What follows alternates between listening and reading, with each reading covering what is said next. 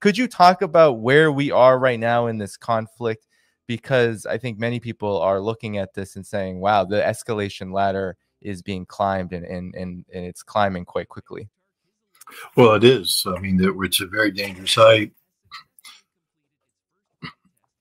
personally believe that the world hasn't faced a crisis, a nuclear crisis of this scope and scale since the Cold War, or even never. I'll give you an example. 1962, October 1962, the Cuban Missile Crisis. First of all, the missile crisis was slow rolling. It didn't happen instantaneously. Indeed, the big event we were worried about is that Soviet ships were heading to Cuba. There was a naval blockade put in place, and then we were watching the ships coming in to see what would happen when the two hit. And while that was happening, though, the leaders of both countries were making phone calls. They were talking to each other. Imagine that, diplomacy. There was a Russian ambassador, Soviet ambassador in Washington, D.C., who was not only meeting with the government officially, but working a back channel to the Kennedy White House. And there were similar lines of communication being opened up with Nikita Khrushchev in the Soviet Union. There was dialogue taking place. And as a result, they were able to manage this crisis and avoid a decisive confrontation, avoid a war. And a lot of people say that's the closest we came to a nuclear conflict. Well, today we have a situation where there is no slow-moving convoy heading to each other. We basically have given the Ukrainians permission to fire long-range, precision-guided American-made munitions into Russia, ostensibly to strike places in Russia that are being used to attack Ukraine. There's a couple flaws in this thinking on the part of the West. First is the notion of we can't let Russia have a safe haven. You see, if Russia is going to launch attacks from inside Russian territory against Ukraine, then Ukraine must have the ability to strike back into Russia. I say, well, if that's the case, then what about the safe haven that Ukraine has today in Europe, in NATO? You know, the one where they have airplanes, they have pilots being trained on F-16s in Belgium and elsewhere. In any war situation, those would be legitimate targets and should be struck. What about the tank repair facilities that exist in Poland, in Germany, in the Baltic nations? If you take a piece of combat equipment off the battlefield and are repairing it to send it back to the battlefield, that becomes a legitimate target of war, the repair facility. What about the warehouses where weapons that are being sent to Ukraine are being stored in advance? Those are legitimate targets. The lines of communication, the free flow of material and manpower. You know, it's basically the NATO version of the Ho Chi Minh Trail, going back to Vietnam. That North Vietnam ran out of North Vietnam, then down Laos and into Cambodia along the western border of South Vietnam, where they would just move their logistics. And the United States was frustrated because they're saying, we can't fight them in South Vietnam and all this material is coming in. So we began to bomb the Ho Chi Minh Trail. We began to launch commando attacks. We invaded we invaded Cambodia to run a war to prevent this safe haven from happening. We know what it means to have a safe haven, and we know what it means, but what we have to do in response. We know what we did. And yet we're telling the Russians, oh, you can't attack NATO because of Article 5. Oh, attack against one, attack against all. So we are creating this safe haven. We know that it's by employing this safe haven the way we do, that we are becoming parties to the conflicts, but we won't admit that. And then we have the hypocrisy of telling the Russians, but you can't have a safe haven. Russia has reminded everybody over and over again that this isn't a war. This is a special military operation. If you want to make it a war, then that's something totally different. But this is a special military operation. Now, Ukraine is firing these missiles. What makes these missiles being fired from Ukrainian soil particularly sensitive to the Russians? We go back to the Soviet Union times when Ukraine was part of the Soviet Union. And then you had a Warsaw Pact of Eastern Bloc nations. Western missiles were actually pushed way, way, way to the west, and they were deployed in West Germany and the Netherlands and Italy and the United Kingdom. But it took a while when those missiles launched to get to Russia. Gives Russia some time to assess, is this a real launch? What's really going on? Was it a mistake? Do we need to immediately retaliate? There was a buffer built in there, sort of reminiscent of the Cuban Missile Crisis. Time to consider actions. One of the great dangers of the later stage of the Cold War in the 1980s is when we deployed the Pershing II missile into West Germany, because the Pershing II was a solid rocket missile with very fast flying. And suddenly, instead of having 20 to 30 minutes to talk things over, you had 5 to 7 minutes when that thing was launched before it hit the Kremlin, which means there's no time to talk. That's why I always tell people, when you meet a former weapons inspector who implemented the Intermediate Nuclear Forces Treaty, buy them a beer, shake their hand, and thank them for keeping you alive. Because by implementing the INF Treaty, we saved the world. There would have been a nuclear war. There's no doubt in my mind there would have been a nuclear war, one that killed everybody, because these weapons were so destabilizing. But we got rid of them, and that was a good thing. The Russians, when they built their command and control for their nuclear warfighting capability, their early warning radars, some of their advanced missile locations, did so under the assumption that you had this buffer, Eastern European buffer, the Belarus and Ukraine, and then you come into Russia proper, Central Russia.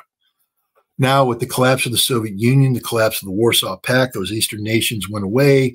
They now become part of NATO. NATO moves up, and Russians are going, hey, you're getting a little close. We don't like this. Don't get so close. But we kept coming. And now we want to take Ukraine away. And if you take Ukraine away, it's like a giant ice cream scoop, just scooping out the center of Russia's land buffer.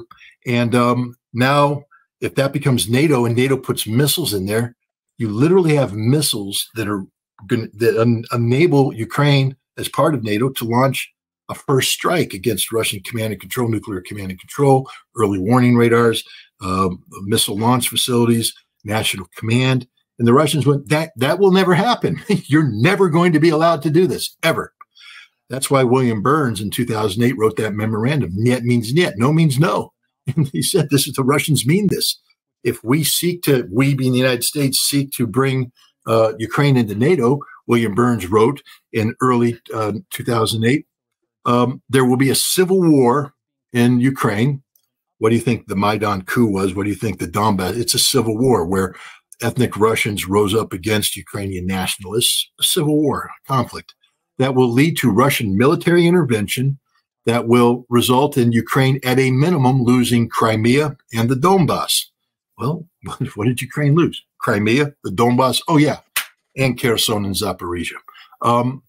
This was a predictable outcome. We knew exactly what would happen, but we did it anyways, because a lot of people believe that the Russians are bluffing, that the Russians are weak, that the Russians won't follow through.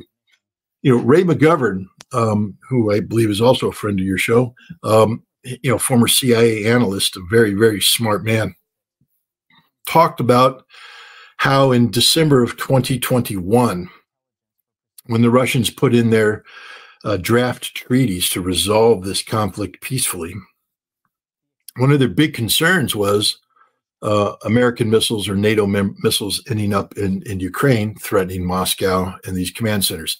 And indeed, there was a period of time where the Russian negotiators and American negotiators met in, I believe it was Geneva, Switzerland, where they talked about this. And at first, the Americans promised, I think Joe Biden promised Vladimir Putin, oh, we'll never put missiles in Ukraine. We'll never, we have no intention of doing that whatsoever. And Putin's like, good, that makes things very easy, because if we can get this guaranteed in a treaty form, we maybe can ease up on some of our other conditions. Our big concern are the missiles. And Biden's like, don't worry about it. But then when the negotiators met with the Russians, suddenly they weren't talking about missiles. The Russian goes, hey, we want to nail down this missile thing. And they're going, no, that's too restrictive on NATO. We can't do that. We can't impose. We want to have that there's no missiles, but we can't impose that up front because that makes us look like we're yielding to your demands. And of course, we can't be seen as yielding to the demands of Russia, no matter how reasonable they are. And the Russians all the time are going, wait a minute, Biden said no missiles. You're saying you can't. So the Russians knew from day one that the Americans were going to be bringing in these missiles into Ukraine, and they used them to attack.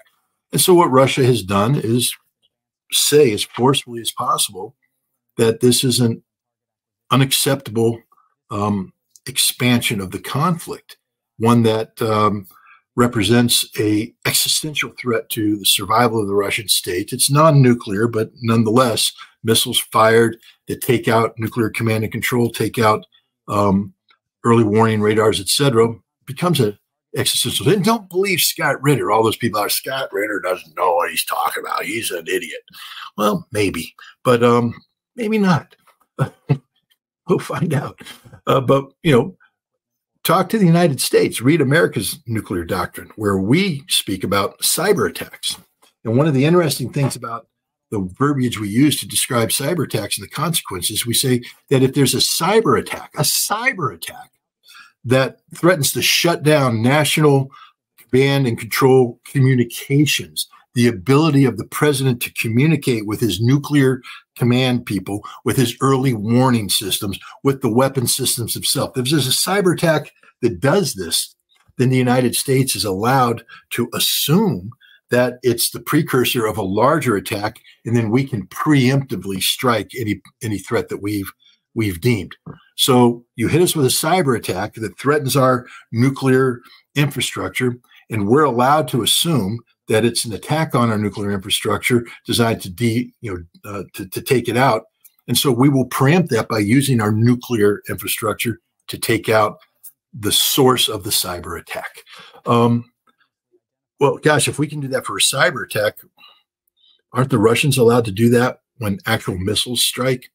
When ATACMS missiles or HIMARS missiles are used to strike these targets in Russia that represent part of their new, and it's not theoretical, ladies and gentlemen, at least two Russian early warning radar sites that have nothing to do with the war in Ukraine and everything to do with Russia's ability to detect new missile launches that could have a nuclear dimension to them. So we've already allowed Ukraine to attack Russia's nuclear infrastructure. We've allowed Ukraine to launch an attack against Ingalls Air Base, where they destroyed some strategic bombers. Again, one of the key aspects of Russia's nuclear doctrine is if you attack our nuclear infrastructure, including the weapon systems used to deliver nuclear weapons, even if you attack them in a non-nuclear manner, we will be allowed to respond as if we were being struck with nuclear weapons. So Ukraine has attacked Russia's nuclear bomber fields in Ingalls. They've attacked at least two nuclear-related early warning systems, and now they have missiles that can attack command and control and actual nuclear-capable missile sites. What is Russia supposed to do? Nothing. Stand back and do nothing. And so I have been saying that we are one ATACMS missile attack away from a nuclear conflict, that all it takes is the Ukrainians to fire one missile that hits the wrong target on the wrong day with the wrong people in it, and we're going nuclear. And that's just a statement of fact. Now, what has Vladimir Putin done? Now, in the lead up to the St. Petersburg International Economic Forum, the Russians were saying things, not necessarily Putin, but Dmitry Medvedev, who sort of is the bad cop to Putin's good cop, and others, including very influential political and military commentators on Russian media, were saying that, Russia, if the West does this, if the Germans use they provide with the Taurus missiles, or if the French give them Scout missiles that are targeted, or if the Germans give them Storm Shadows that are targeted. Because understand, when I say targeted, Ukraine can't target any of these systems. Everybody, let the Ukrainians fight. Okay. But if you let the Ukrainians fight, they can't use these weapon systems. Why? Because they all are GPS-driven systems. Now, you say, well, Scott, Ukrainians have a GPS downlink capability. That shouldn't be a problem. Yeah, but what makes these weapons work isn't just the GPS, it's that they can be updated with very precise intelligence information that can only be gathered by the United States and NATO using their satellite reconnaissance capabilities, using aircraft that loiter in the vicinity, using other capabilities. They gather this information, and then they're able to build a strike package, not just about the target, but what's protecting the target, where the radar envelopes are, where terrain combines with a gap in coverage to create the potential for a drone to navigate its way through without being detected. And remember, because the Russians, like any professional military, are constantly moving their air defense, even as you prepare the attack, the satellites are looking for changes, and then their updates are being sent again. Now, these updates are being sent along very sensitive communications channels capable of transmitting top secret, what they call special compartmented information, SCI material. When you have TSSCI, it's automatically no foreign. That means no foreigner. Ukraine can't touch it. So the Ukrainians can't, they're not sitting there at a satellite downlink waiting for the printout to come out of the American targeting data. The Ukrainians are in another room. The Americans bring in the targeting data. Now, we have to load it into the various weapon systems. That's a technical capability that Ukrainians simply don't have. They're not trained to do. So we take the intelligence that we collected based upon a target that we selected, and then we give it to American hands, who puts the guidance information into the weapon system, and then and only then does the Ukrainian hand come out and push the button. It's an attack by America against Russia. That's literally what's happening here. And the Russians have said that this could lead to nuclear war. But Vladimir Putin, again, I know in America we don't like to talk about this, but hey, guys, thank him, because he's the only adult in the room. He's the man who said, I'm not going to continue climbing the escalation ladder. I'm looking for a way off. I'm going to add, at a minimum, add more rungs so that the climb is a little bit longer. We buy a little bit more time.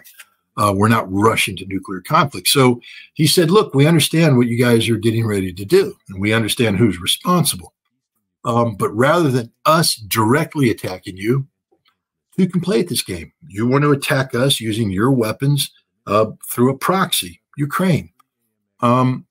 We will find third parties around the world who will serve as our proxies, and we will give them long-range precision-guided weaponry that's capable of striking the United States and Europe, or both, if the conflict expands to their territory. So if the United States, for instance, sought to bomb Libya again, maybe this time the Libyans have been equipped with long-range missiles that can be fired and take out sites inside Ukraine, and maybe part of the inside Europe. I'm sorry, and maybe part of the deal that Russia is going to cut with these nations is a mutual security pact, so that these nations, if Russia is attacked or something happens, are going to be obligated to respond, and they will use these long-range precision-guided munitions to take out sites inside the United Kingdom, inside Europe, that otherwise would be incapable of being